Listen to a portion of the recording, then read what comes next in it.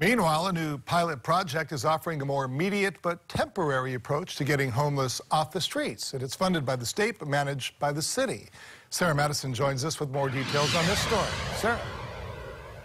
Howard, it's called HONU, or the Homeless Outreach and Navigation for Unsheltered Persons. The Honolulu Police Department will have 10 tents for the project in hopes to help those in need as soon as possible.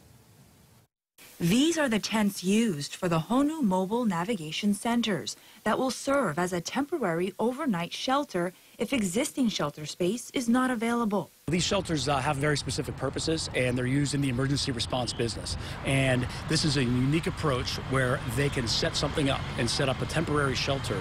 There will be healthcare and social service officials on site, along with Honolulu Police presence. I think especially for people encountered in the middle of the night, we have very few emergency shelters that can accommodate people overnight. So this will fill a critical gap in our homeless service system. The first park that was chosen is the Waipahu Cultural Garden Park, where the Hawaii's Plantation Village is also located.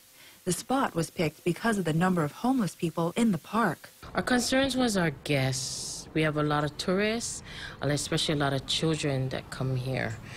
As we talked with the city and HPD, keep talking with them, having meetings, then we thought, okay, we should try it. It's a pilot program, and people need a second chance. I feel that the majority of my constituents feel that we would be far better off to have the homeless occupying or residing in the kind of setting that the HONU project will provide, rather than for the homeless to remain on the streets. The plan is to have several of these tents on site for 60 to 90 days and then move to another part of the island, so neighborhoods will not have to worry about having a permanent structure set up.